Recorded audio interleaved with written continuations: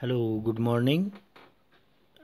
You are studying some basic concept of chemistry, and in my previous video I have discussed about the chemical equations and the reactions. Today I would like to discuss about the balancing of chemical equation. Chemical equation जो होती हैं उनको balance करना होता है। हमें क्यों balance करना होता है? आपको पता है कि लॉ ऑफ मास कंजर्वेशन ये बताता है कि मैटर को या एटम को हम ना तो क्रिएट कर सकते हैं ना ही डिस्ट्रॉय कर सकते हैं। तो टोटल मास कंजर्व रहना चाहिए before reaction and after reaction. That's why we have to balance the chemical reaction. यही चीज़ें इस टॉपिक में दी हैं। The balancing of chemical equation is based upon law of conservation of mass and Dalton's atomic theory. इस पर based है। ये किस पर बेस्ड है? Conservation, law of conservation of mass और डाल्टन की atomic theory. According to Dalton's atomic theory, atom is the smallest unit of element that take part in the chemical reaction.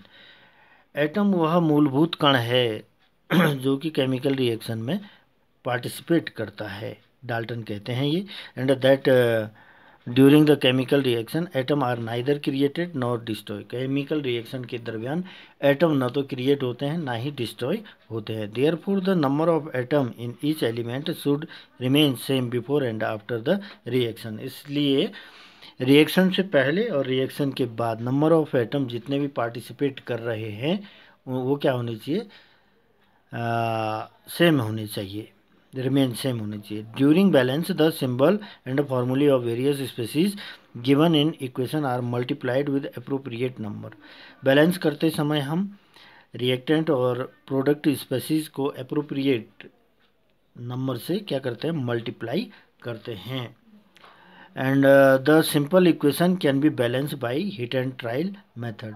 जो सिंपल इक्वेशन है उसको हम hit and trial method से balance करते हैं। ये जो मेथड है ये 10th में आप पढ़ चुके हो, वही मेथड यहाँ पर दी गई है। इसमें क्या करते हैं फिर समराइज कर दूँ मैं। If elementary gases like hydrogen, oxygen etcetera are involve in equation. यदि कहता है एलिमेंट्री गैसेज जैसे hydrogen, oxygen, chlorine, bromine, iodine etcetera हैं, तो these are represented in atomic form in the beginning and after balancing equation is changed in molecular form। पहले इनको atom के रूप में लिखना है कहता है, उसके बाद इनको बैलेंस करने के बाद मॉलिक्यूलर फॉर्म में लिखना है। मतलब जैसे हाइड्रोजन है तो शुरुआत में H लिख दोगे, ऑक्सीजन है तो O लिख दोगे, है ना। जब आप बैलेंस कर लोगे तो बैलेंस करने के बाद हाइड्रोजन को H न लिखकर H2 लिखोगे, ऑक्सीजन को O न लिखकर O2 लिखोगे। ये मतलब है मॉलिक्यूलर फॉर्म में लिखोगे, ऐसा कहता है। फिर second step, formula which contain maximum number of element selected first and the atom present in are balance. सब फिर उसके बाद दूसरे स्टेप में हमें क्या करना है?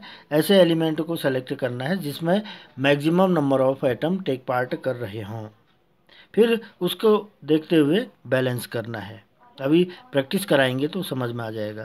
थर्ड है, if the above step fail the atom of that element which occur maximum number of places are balanced first and atom of element which occurs maximum number of places are balanced at the last। अगर ये step fail हो जाता है second step balance करने में, तो आप दूसरे में क्या करोगे? मिनिमम नंबर ऑफ एटम जिसमें टेक पार्ट कर रहे हों उसको सेलेक्ट करोगे, उसको देखते हुए आप उसको बैलेंस करोगे। ये थर्ड स्टेप था। ये तब अप्लाई करना है जब सेकंड स्टेप करते हुए आप उसको बैलेंस नहीं कर पा रहे हैं, तब यूज करना है, नहीं तो सेकंड स्टेप से ही हो जाती है। Most of reaction can be balance with the help of second step. Okay, फिर फोर्थ स्टेप में क्या करना है बच्चों, वो आपको पता है, खाली समराइज कर देना है। While the balancing a chemical equation the chemical formula of any compound should not be change. कि बैलेंस करते समय किसी का केमिकल फार्मूला चेंज नहीं करना है कहता है। For the sake of convenience, अपनी सुविधा के लिए फार्मूला ही चेंज नहीं कर देना है। Because ease compound has fix chemical formula. आपको पता है प्रत्येक कंपाउंड का फार्मूला क्या होता है? फिक्स होता है। क्यों? कंपाउंड कब बनते हैं आपको पता है? उनका मास रेशियो जब फिक्स मास रेशियो में वो जुड़ते हैं तभी कंपाउंड बनता है, इसलिए ऐसा नहीं करना है, फार्मूला चेंज नहीं कर देना है। In order to understand the application of point out consider the reaction between the iron and steam. Iron और स्टीम की रिएक्शन यहाँ पर दे रखी है। आयरन को स्टीम के साथ वाटर स्टीम फॉर्म में रिएक्ट कराया गया है, तो क्या बन रहा है Fe3 iron oxide Fe3O4 plus H2 बना रखा है। अब इसमें स्टेप वाइज इसने बैलेंस कर रखा है, वही स्टेप मैं आपको समझा रहा हूँ। Changing elementary substances hydrogen to atomic form. अब यहाँ पर आप देख रहे हो हाइड्रोजन किस में है, मॉलिक्यूलर फॉर्म में है। स्टेप क्या कहता है, स्टेप ये कहता है कि एटॉमिक फॉर्म में लिखो पहले, तो हमें हाइड्रोजन को H लिखना पड़ेगा, तो Fe plus H2O equal to Fe3O4 plus H atomic form में लिख दिया। किसको लिखना है, एलिमेंट्री गैसेस को लिखना है, केवल गैसों को लिखना है ऐसे एटॉमिक फॉर्म में, ठीक है। Selecting the compound Fe3O4 which has the largest number of, हम यहाँ पर देख रहे हैं ये इसमें एटम सबसे ज़्यादा हैं। इसमें हाइड्रोजन के 2 ही एटम, ऑक्सीजन का 1 ही एटम, आयरन में 1 ही एटम है, इसमें 1 ही एटम है। तो स्पेसीज सेकेंड स्टेप जो था उस स्पेसीज को छांटना है जिसमें maximum number of atom take part कर रहे हो, तो उस हिसाब से Fe3O4 में maximum number of atom participate कर रहे हैं। इस पूरी इक्वेशन को देखने पर आपको समझ में आ रहा होगा। आयरन के 3 हैं यहाँ पर, ऑक्सीजन के 4 हैं, तो मैक्सिमम नंबर ऑफ एटम यहाँ पर हैं, तो ये हमने सेलेक्ट कर लिए। तो सेलेक्ट करने के बाद आपको पता लगा कि राइट साइड में Fe कितने हैं, 3 हैं, तो राइट साइड में लेफ्ट साइड में Fe का केवल कितना है, 1 है। तो Fe को 3 बनाने के लिए 3 से आप मल्टीप्लाई करोगे किसको, Fe को, तो 3 से मल्टीप्लाई किया गया है Fe को, और 3 से जब इसको मल्टीप्लाई कर रहे हो तो Fe तो आपकी बैलेंस हो गई, आयरन बैलेंस हो गया, लेकिन हाइड्रोजन जो है बैलेंस, ऑक्सीजन जो है बैलेंस नहीं हुई है आपकी।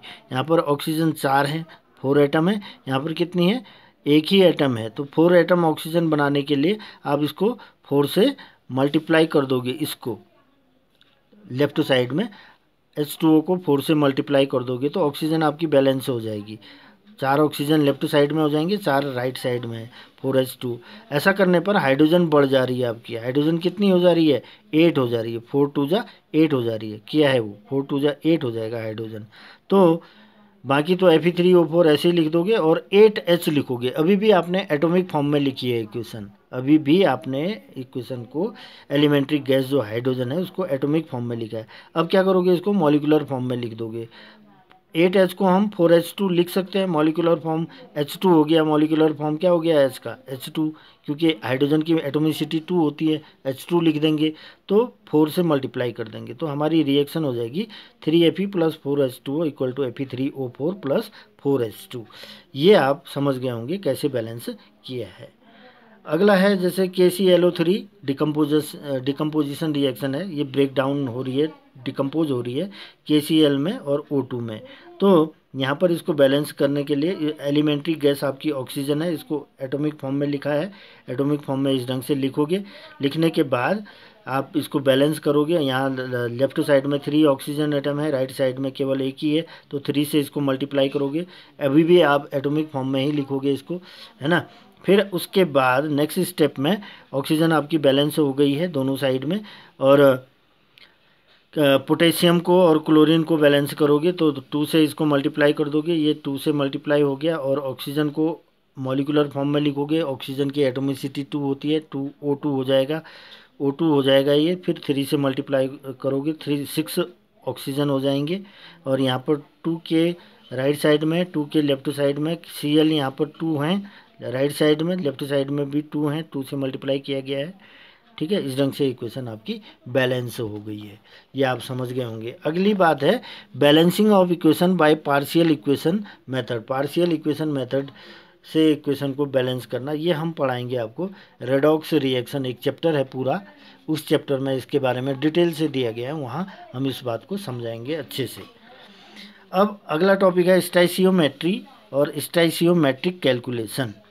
स्टाइशियोमेट्री क्या होती है इसको समझिए। Calculation based on quantitative relationship between the reactant and product are referred as स्टाइशियोमेट्री।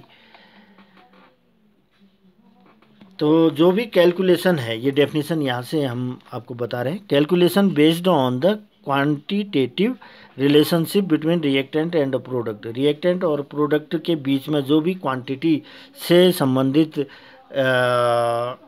Calculation होती हैं उसका अध्ययन हम स्टोइचियोमेट्री में करते हैं। मतलब केमिकल रिएक्शन में रिएक्टेंट और प्रोडक्ट में जो भी क्वांटिटी, जितनी भी क्वांटिटी जिनकी है रिएक्टेंट या प्रोडक्ट की, उसकी कैलकुलेशन करने के लिए हम स्टोइचियोमेट्री, केमिस्ट्री की ब्रांच है, वो उसका सहारा लेते हैं। The term stoichiometry is डेरिव्ड from Greek word, Greek भाषा से लिया गया है।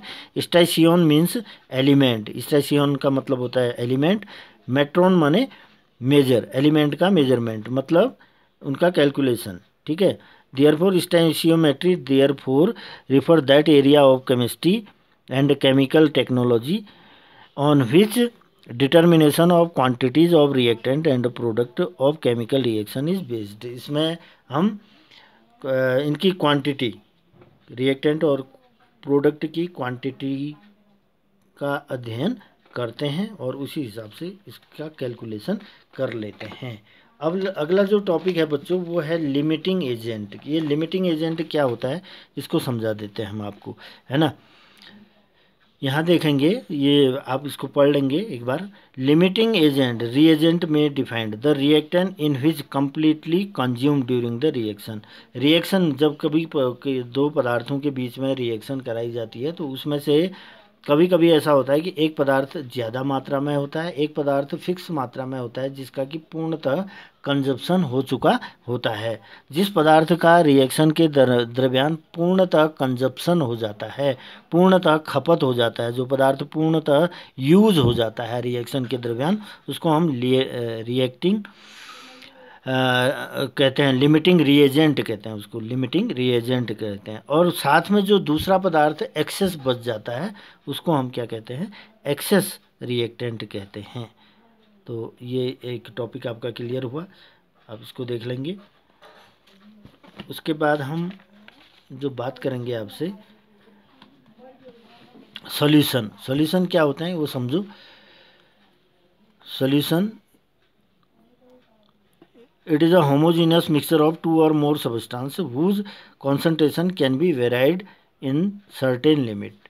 दो या दो से अधिक पदार्थों का होमोजीनियस मिक्सचर होता है सॉल्यूशन, जिसमें एक पदार्थ का कंसंट्रेशन ज़्यादा कम हो सकता है, एक का ज़्यादा है तो दूसरे का कम हो सकता है, और या दूसरे के एक का कम है तो दूसरे का ज़्यादा हो सकता है। A solution of to component is called binary solution. ऐसा सॉल्यूशन जो दो पदार्थों से मिलाकर बनाया गया हो उसको बाइनरी सॉल्यूशन कहते हैं। बाई माने टू, टू है ना। In binary solution the component present in smaller portion is called solute. Binary solution में जो जिसका कॉन्सेंट्रेशन कम मात्रा में होता है उसको हम सॉल्यूट कहते हैं, और जिसका कॉन्सेंट्रेशन ज़्यादा मात्रा में होता है उसको सॉल्वेंट कहते हैं। सम of the important modes of expressing concentration of solution are as follow. इनको व्यक्त करने के कुछ तरीके हैं, जैसे मास परसेंट, आपने पहले देखा है मास परसेंट कैसे निकालते हैं। It is a amount of solute in gram present in 100 gram. 100 gram solution में सॉल्यूट की कितनी मात्रा है उसको हम मास परसेंट कहते हैं। मास percent equal to mass of solute in gram into 100 upon mass of solution. इस ढंग से आप इसको निकालते हैं। उसके बाद मोल फ्रैक्शन है। It is a ratio of number of moles particular component to the total number of moles in solution. Total number of mole कितने हैं उस सॉल्यूशन में, उस की गणना इससे करते हैं। यहाँ पर एग्जांपल दे रखा है, जैसे x का मोल फ्रैक्शन निकालना है तो x A equal to N A. N क्या है, नंबर ऑफ मोल ए, कोई पदार्थ है, upon N A plus N B. या x का निकालना है तो x B equal to N B upon N A plus N B. इस ढंग से मोल फ्रैक्शन। मोलरिटी है, मोलरिटी को हम कैपिटल M से दर्शाते हैं। इसको हम नेक्स्ट वीडियो में बात करेंगे। Thank you.